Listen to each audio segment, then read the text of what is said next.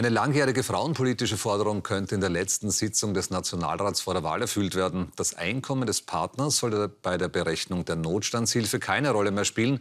Dazu müsste das Arbeitslosenversicherungsgesetz geändert werden, worauf die Grünen drängen. SPÖ und FPÖ signalisieren Zustimmung. Wer arbeitslos wird, Arbeitslosengeld bezieht und länger keine Stelle findet, kann Notstandshilfe beantragen. Es handelt sich um eine Versicherungsleistung im Gegensatz zur Mindestsicherung, die jenen zusteht, die davor gearbeitet haben. Allerdings wird die Notstandshilfe gekürzt, wenn man in einer Partnerschaft lebt und der Partner Geld verdient.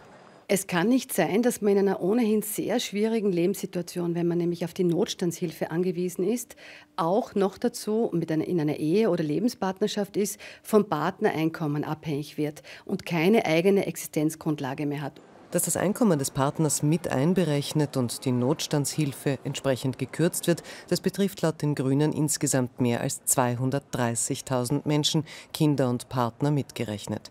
Ein Antrag, um das zu ändern, wurde von den Grünen eingebracht. SPÖ und FPÖ signalisieren Zustimmung. Nächste Woche könnte es also eine Einigung geben.